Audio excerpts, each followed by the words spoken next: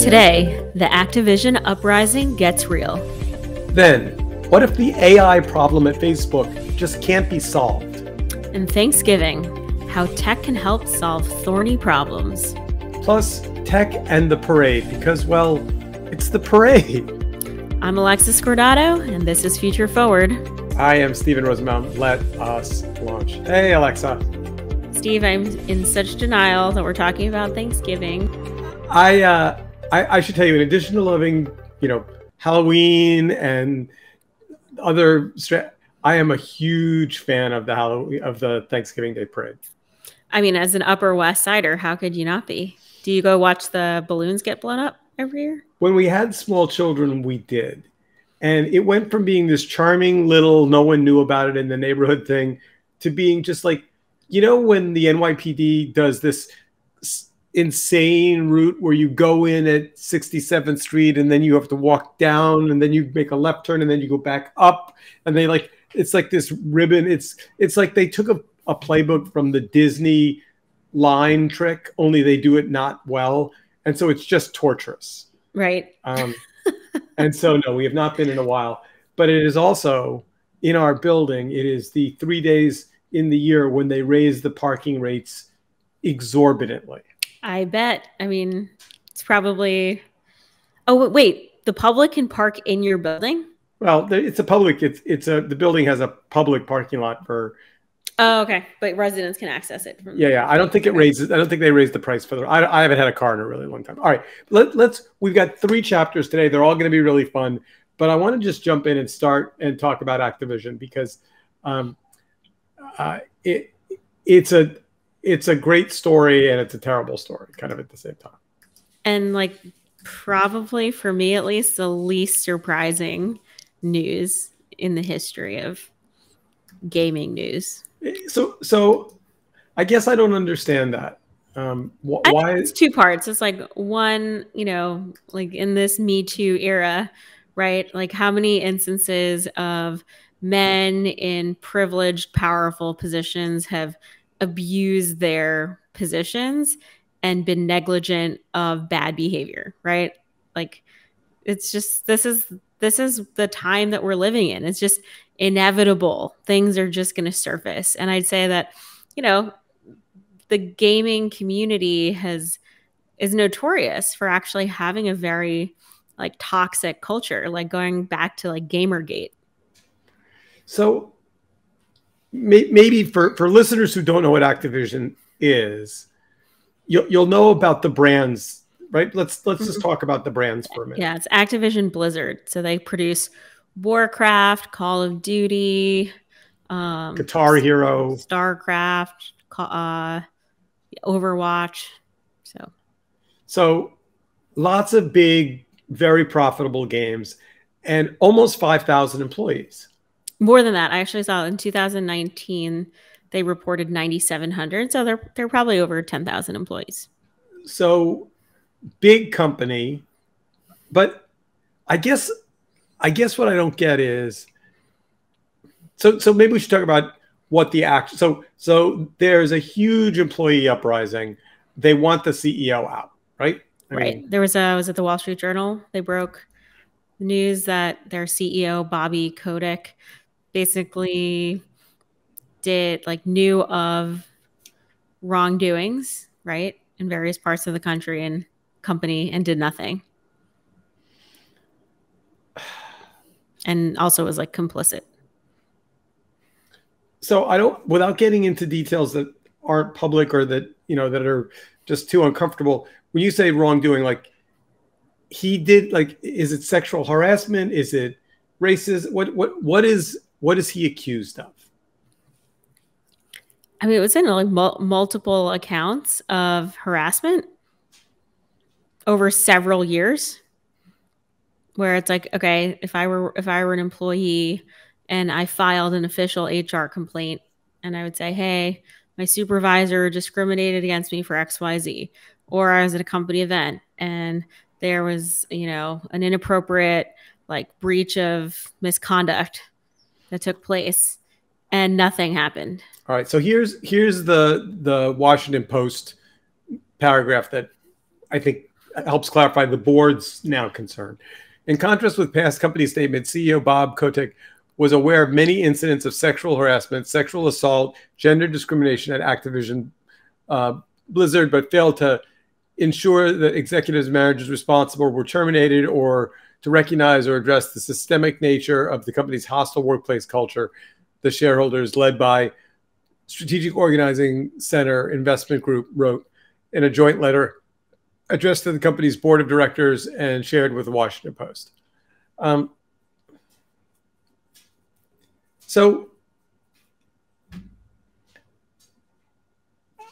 Okay, a whole lot of dumb questions here. Like, it's a big company, it has lots of revenue. Like, what does the board have to gain by not either disciplining or holding the CEO responsible?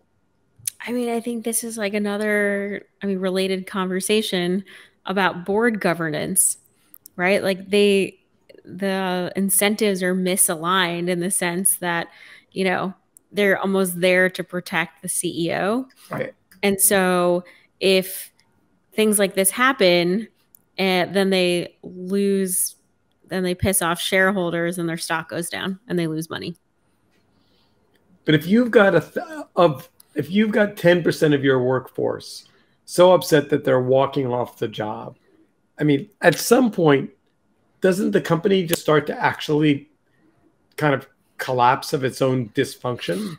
I mean, you would think so, but I mean, if it depends on how the relationships on the board and how they're structured, you can make the argument, how come Facebook's board didn't move to replace Mark Zuckerberg years ago? Like the moment the Cambridge Analytica scandal broke, how is that not a conversation that resulted in the board removing Mark Zuckerberg and potentially Sheryl Sandberg? Yeah, well, we'll get to Facebook in a minute because there's a good story but it's like a good example. Again, I think why I said in the beginning, this is one of the least surprising stories, is that we continue to see these headlines in tech where leaders are failing their constituents being employees, shareholders, etc. And then the boards are also failing to actually hold, the CEO's like feet to the fire. Like there's just no accountability. But I think what's incredible is that you are seeing movements inside the workplace where workers are taking action, and it's creating conversation and attention in a way that's unprecedented. So Girls Who Code have dropped their Activision Blizzard partnership over failure of company leadership. I mean, right. And the executive of Microsoft, Xbox, like the head of the Xbox division at Microsoft, has also talked about distancing the relationship with Blizzard. I mean, the problem with this is when we rattle off the names of the games at the beginning of the pod, I mean, all of those titles just mint money, right? Right. So even if you never updated them ever again and didn't make new versions and just sold them to everyone who gets a console, it's a little like Microsoft Word. It just mints money. Yeah. I mean, but I think change is needed, change is wanted, and maybe this is the actual catalyst where they can turn it around. But it would likely mean a massive shift in leadership.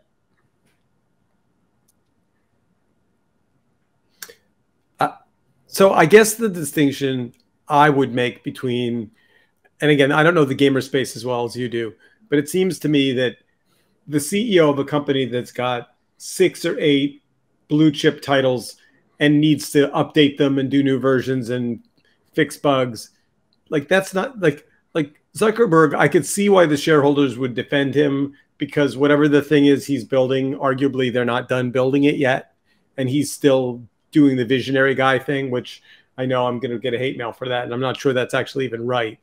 But I don't see how the changing at the CEO at Activision has any meaningful impact for shareholders. I don't see how it, I also don't know what his day-to-day job is. I mean, one thing to know about these games is like they're essentially like great examples of actually like the meta world, I guess, right? They're kind of they're interactive, they're role playing oriented, they're sort of third spaces where people are going to interact. And so I think even though it's not necessarily considered a social network, you know, you can say that the ecosystem and the communities that are the underpinning of these games, the fact that they're not governed in a way that is inclusive, equitable, that they have a non harassment, zero tolerance sort of culture, is like a huge risk. So, Not only for shareholders, but like society at large. so place your bets. He weathers the storm and gets a slap on the wrist, or he's out. Oh man, it's super hard to tell. I don't know who the board is. I don't know the relationships. I think all friends of his. I mean, again, it's possible that he's going to hire like a chief diversity officer, a new head of HR. There are already 20 people who have exited the company and 20 more who've gotten warnings. And so they're going to go on a whole corporate comms roadshow where they're going to kind of pacify the 1,000 plus workers who are up in arms over this. And I don't know, I'm going to say it's going to be 51% too little, too late, 49%. Okay, this is going to set like a precedent in the industry. And by the way, is there anybody, I mean, I don't know the data, but you know, I'm presuming that the buyers of these games are more male than female. Mm-hmm. So is there anybody going into Best Buy and picking up World of Warcraft and going, I don't know, I heard bad things about the company, and putting it back on the shelf? Is it having any impact on the bottom line of the place? I mean, it could. I mean, again, I think this younger consumers are pretty, they want their purchases to be aligned with their values. I'm not saying companies will go I'm not saying they're going to go bankrupt, but You said something earlier about these games being worlds. And, one of the things about this whole discussion about the metaverse, which, strangely enough, Facebook probably pushed into being a public conversation. The fact that Netflix 3 months ago, reasonably quietly, has started building a gaming vertical, that's their hedge against, if you want something immersive and participatory, we're going to figure out some way to offer you that on a subscription basis. Yeah. I mean, these games are like the gateway into the metaverse being a reality. Games or the metaverse are the gateway into the metaverse. That's a good, or they are the metaverse, or metaverse. Right. Mm-hmm. All right, moving on. So I'm gonna place my bet. I'm gonna say that the CEO is out. That he's wealthy as Crodius. He's got other stuff he wants to do. That the drumbeat of unhappy employees isn't going to go away without a head they can put on a spike, and that and he's more than just ignoring these problems. He's probably part of that culture. So that's my bet. So we'll see what happens. All right, let's move on to chapter 2 because it's equally juicy, and talk about Facebook. So this is a story in the Atlantic. And the headline is, I made the world's blandest Facebook profile just to see what would happen. Yep. So the writer is Caitlin Tiffany.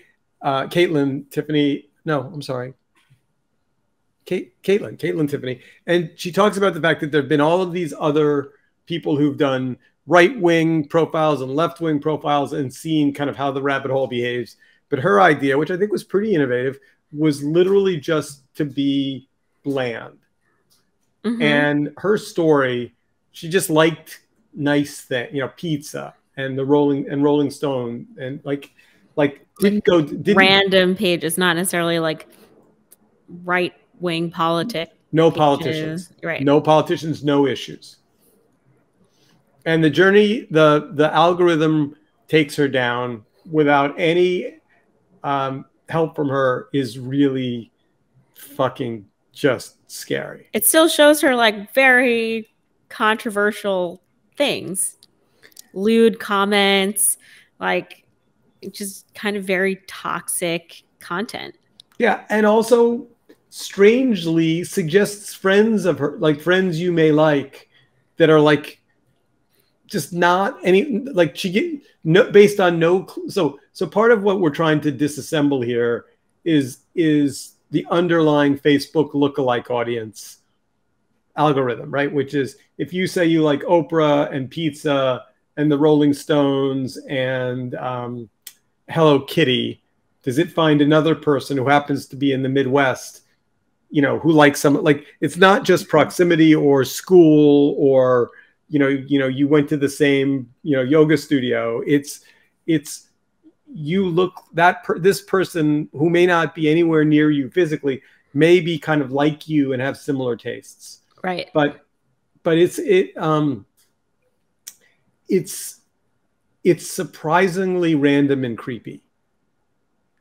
Are you surprised? Were you surprised by the outcome? Well, I mean, I guess if you think about it logically, right? I mean, the algorithm says new person signs up for Facebook. I have to fill these 15 slots 3 times a week, which is a friend, a band, a food product, a business.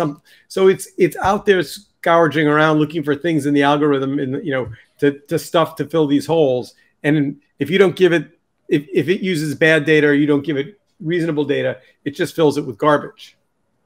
Mm-hmm. Or it's not necessarily garbage. It's just miscellaneous content that is probably intended to provoke, right? Because then if it shows you something and you react to it, then you're telling it something. So I am still on Facebook, although moving in kind of away from it for a variety of reasons, some of them political and some of them just mental bandwidth. But like, I've told Facebook with a click probably 150 times that I don't want to have it recommend, people I might like or famous people. And it continues to just pull up stuff that, I mean, the only way I can describe it, and if there's Facebook developers listening, it just makes me angry. Well, one thing that to remember is that Facebook merged its backend across Instagram, WhatsApp, Messenger, and then the core Facebook.com experience. And so, like, when I have these conversations with people, it's like, I'm not on Facebook. I'm like, okay, but your activity on Instagram, like when you click that ad or you added this person as a friend, it's like all part of the same ecosystem. Right. I like no celebrities. I like no television stars. I have 1 or 2 musical artists, but I really make an effort to not, like, I'm just not interested in having recommendations like that. I mean, so far the best recommendation that I've gotten in the last 3 weeks was from you recommending a television show on Hulu, which, by the way, is a clue about curation and why I believe at the end of the day, I never would have clicked on that show. This is Murder in the Building, which I don't know why. I mean, I literally walked by while they were shooting it. I took pictures of the crew. I posted pictures of the shoot. It has actors, it's not like random people. And it just never made its way into my mental queue. And then you said, hey, this is kind of funny. And I was like, the minute I watched the first episode, I was like, that's what friends do for other friends, which is, hey, it also has like a fun podcast element in it. Yeah. And by the way, the restaurant you asked me about, the answer is yes. I've been there 3 times. It's delicious. Okay. No, but like whatever, that was always the mission behind curation back before it became robotic and algorithmic, was that people who are friends of mine and who I know, who I would go to a concert with, or I would go to a movie with, or I would go out to dinner with, I want to know what they're doing because I'm interested in their recommendations, as opposed to, you went here, so you might like this. Anyway. Right. So I think this Facebook article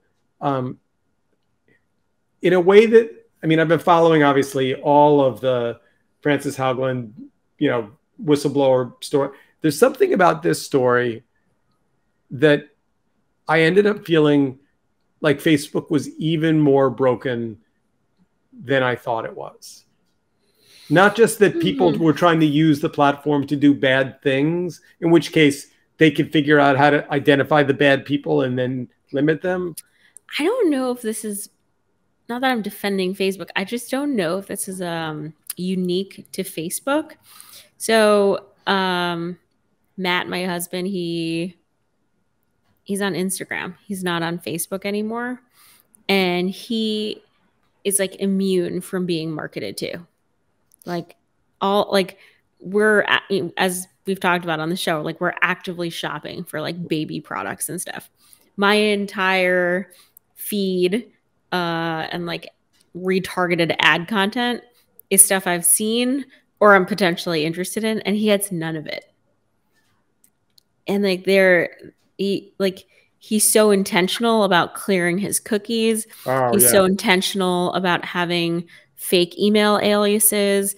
Like it's complex in terms of like doing it, but when you do it, it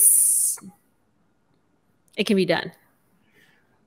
I don't know. I'm on an endless unsubscribe kick. All right, so let's get on to Thanksgiving because there's a lot to cover here. So first of all, it's a little bit of a landmine. What are we thankful for? America. It's a little like the 4th of July. I always feel like, oh yay, I'm celebrating America. Complicated. Then for my non-meat eating friends, there's the turkey part problem. But let's talk about. I like this article we found from CMIT Solutions because it was like 5 ways technology can make Thanksgiving better. What's not to love about that, right? Right. So and with the understanding that some of our listeners are going to be upset by, some portion of this, but let's start with there were 5 suggestions, and we'll just go through them and then we'll dig in a little bit. So the first one was cooking and meal prep, and they basically were like, they had specific ideas about shopping, planning apps, essentially kitchen pad, timer, interactive scales. They had a kind of a list of cooking and meal planning apps. And I am using them, particularly for menu, trying to do a little bit of diversity on the menu, trying to be healthy, trying to do some different vegetable things, trying to do less things that are either candied or have melted marshmallows on the top. We don't really do that. Do you cook? I do. Are you cooking this year? Are you going somewhere? Do you have going to my parents, but I usually help make sides. My dad does the turkey and I handle the sides. So do you know anything you can share that it's unique to you? I'm not saying your name because I didn't mute the other one. Okay. I mean, in a lot of Italian American households, like it's a little ridiculous because we have like a huge antipasto course. So like it's so easy to get full on meats, cheeses, just in the beginning. We've scaled back in recent years, but we used to do like pasta during Thanksgiving. No, like it's like part of the meal. My dad usually does baked clams. Like we have like 2 or 3 extra courses in there that are not like part of your regular Thanksgiving. Baked clams. Yeah. Yeah. All right. So suggestion number 2, Skype, Facebook, or video calling services. Again, people are far away. Not everyone's going to be able to come. Seems like the COVID lockdown is lifting, although God knows what that means in real life. I'm glad we're not nobody in my family is getting on planes. Yeah. Same. We were out walking the dogs yesterday and there was a husband and wife and 3 children, and they all were dragging, rolly bags on their way to the car. And every bone in my body would say to them, no, stay home. Don't go. It's going to be terrible. You're taking, like if you're going to the airport, don't go to the airport. Yeah. But they were, all right. So what are your favorites from this list, or like not list? Like, as a technophile, what are your pro tips for technology in the holidays? Skype is dead.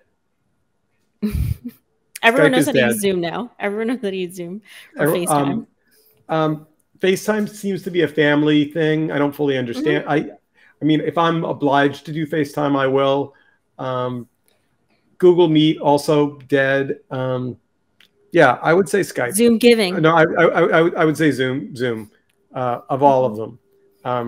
And also nobody, whatever that Facebook device was that was supposed to be a family network. Yeah, that total fail, right? It's still alive. It's like in the portfolio. I know, but they sold like the Meta family. Yeah. But they sold like 3 of them. Yeah. I mean, it's not the most high tech thing, but like honestly, a great Bluetooth speaker and like having a playlist on Spotify or Pandora teed up. It's great. That's when you're cooking or just background music. But I just want to say, not Christmas songs though. I definitely was listening to Christmas music yesterday. Oh, you're killing me. Really? Before Thanksgiving? Yeah. Before Thanksgiving. I literally was in like Home Goods earlier today, and I bought these little Christmas hat wine stoppers. I'm like, in the way that you're like crazy about Halloween, I'm like crazy about Christmas. I know, but it's all right. A different episode. Yeah. Well, there'll be plenty of time for that. All right. So next, entertainment. So Pam and I talked about this. We have a lot of people coming. We're not a football family, so we're not going to do that. We have certainly from time to time. We love the parade. We're blocks away from the parade, but I'm not sure we'll go. Although I would go, but like I don't know what the weather is going to be like. If it's blisteringly cold, then maybe not. And we don't have any small children. The parade is a child thing. But we have watched Puppy Bowl on a couple of occasions. I like to have the parade on like in the background. And yes. I do think that if you can record either DVR or if you have like YouTube or Hulu Premium, like you can record it and you can fast forward if you want to see like a musical act or a Broadway cast. I think it's good for that. So the problem with that is you have to actually then control it because the yammer of the hosts is insane. So you have to turn that down. And then when the performance comes, you have to go and turn the volume. It's like I know. That's a great, by the way, there ought to be a feed for the parade with no hosts, just music and then crowd noise. That's cool. Tangent. There are so many ways to slice and dice content and broadcasts that no one is pursuing. I think if it were me, I might go down to Macy's and set up my iPhone on a tripod and just broadcast a clean feed of the parade. Yeah, I mean, you can actually cast your phone. Like you can use Apple TV and just mirror your phone to any TV. And Roku does it too. Right. And so just pull up like a random Instagram, Twitter user, Twitcher. So I don't know that we're going to DVR or TiVo anything, but we are talking about like getting out the chessboard, getting out the Scrabble board, like having having some games out. Have you ever played Jackbox TV? I don't know what that is. So jackbox.tv, if you go to the URL, you actually like buy a gaming pack. And then the way it works is they're group games. And so everyone has their phone. You visit jackbox.tv. You enter the unique game code, right, for your room that everyone can see on the television. And then you can play like an interactive game. I'm looking at it. There could be like trivia and then people answer on their phones.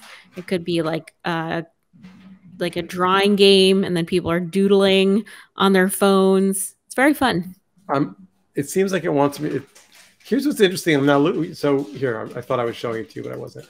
So I'm on the site. I went to Jackbox, It immediately wanted a room code and a name, which I obviously don't have because I don't know anything about it. Oh, so that's the experience of like now. If I was in your living room and we were going to play, right, we would go to Jackbox TV, enter this room code, and then we would play. But shouldn't there be for a newbie like me? Shouldn't there be a here's what you can find? I think the bottom, right? Is that what that carousel is down there? These are all games. Can you click them? No. Yeah, here's where you buy the games. Wow, well, that's a lot. That's a strange UI, right? Yeah, it's like they might have an A in games, but they get a B in UI because I would. You gotta sell me. No. Yeah. Wow, and they want money right up front, and it's not cheap. No, it's like if you were buying a board game, but at least it's a party pack because there are like multiple games in one set.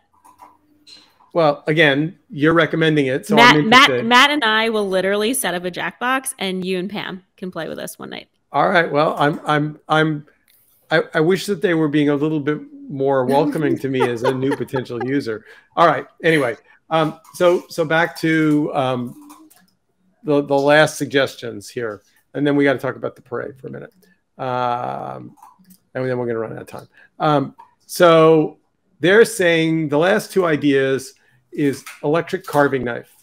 Doesn't sound very technology advanced, but ask anyone who has had to cut up a turkey the old-fashioned way. They prefer the semi-sharp blade or the electric carving knife. My dad will not carve a turkey unless it's with his electric carving knife. So if I go on Amazon right now and order electric carving knife, it'll come tomorrow? Yeah, you can definitely get one. I bet it'll come in 2 hours. I might do that. That might be. I've never had one. Oh, are they battery powered now? Of course they are. I'm sure you can get one that's like Bluetooth enabled or something, and it's going to hook up to some digital thermometer or something. Hold on. So long as we're playing Amazon electric carving knife. No, electric turkey. Wow. Okay. These are all regular. Yeah. $49. Ouch. All right, hold on. Let's sort by load of. And it's weird because it's only like we don't eat turkey any other time of the year, so it really is something you're using once a year. All right. So specialized. So yeah, $24. It's like the equivalent of like an electric toothbrush. Do you need it? No, but if you have ever used an electric toothbrush, but that's not the same combination because electric toothbrush theoretically makes your teeth healthier. Electric carving knife, I mean, the only thing you could use it for is to. Never mind. These all appear to be plugs, though. I don't see battery. Okay. And 24. I was thinking it was going to be like Amazon stupid cheap. Like, I mean, I guess here, Elite Cuisine, $20. Get it tomorrow. Get it tomorrow. Cordless, seen on $19. Battery powered knife. Yeah. All right. Well, that was fun. Okay. Let's see what do you have to say about the parade in the last minute. So I was looking around. The History Channel has a whole article about Thanksgiving parade tech. And this is actually a show on the History Channel about Thanksgiving parade tech. There's something you should DVR. Yes. I don't even know. Do I get the History Channel? I guess I must. Do you have cable? Sort of. I've got super cheap cloud cable, something or another. I don't have the wire. I have it through my internet. All right. So I was going to show you a little bit of it, but of course I have to show a commercial first. So there is a lot of great. Here we go. This is we'll put the link in the show notes. This is the technology of the parade. Now, if you remember back in the day, the balloons used to fly higher. They've since kind of dragged them down to ground level for safety. And I liked when they were way up in the air, when they went by the buildings. That being said, this is some great old classic footage of the technology of the parade. I have never been a balloon handler, but if I made any, I would do that. I would march in the parade and carry one of those helium balloons. I think I would. I know someone who does it with his mom every year. How did he get hooked up? He works at Macy's now. No, I think it was just process, but he's been doing it for years. I was fascinated by it. Maybe we should get him as a guest. Would you ask him if there's like a secret process, website like where a form? I would do that next year. That would be fun. Yep, I will. All right, we are out of time. Happy holidays. Turkey Day. All right, see you next week. See you next week. Bye.